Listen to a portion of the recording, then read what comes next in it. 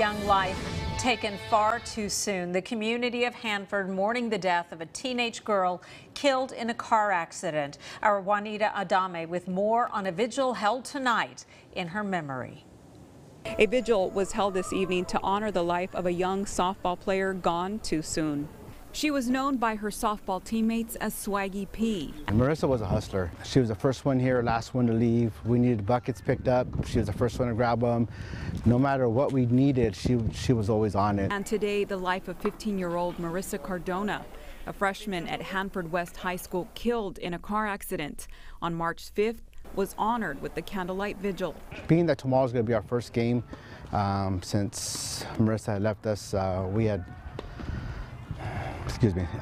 we wanted to do something this evening. The girls got together and thought that this would be a good tribute to her. Marissa's coach, Frank Hernandez, said they were scheduled to play at a tournament on the morning of the accident. So they were supposed to be there by 8, and Marissa never showed, and which wasn't like her because she was always one of the first ones there. It was not long after that they received the news that Marissa and her mom had crashed while on their way to the tournament.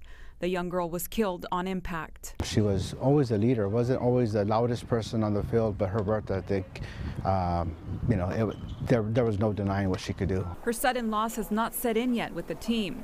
Hernandez said they had spoken to her minutes before her death. That morning, they messaged her at 7:04. Again, she said, hey, I want to confirm this is what we're wearing. And they responded, yeah, that's it. And we found out later that just 6 minutes later, they were involved in an accident 6 minutes from their house. The cause of the crash is still under investigation. Reporting in Hanford, Juanita Adame, KC24, local news that matters.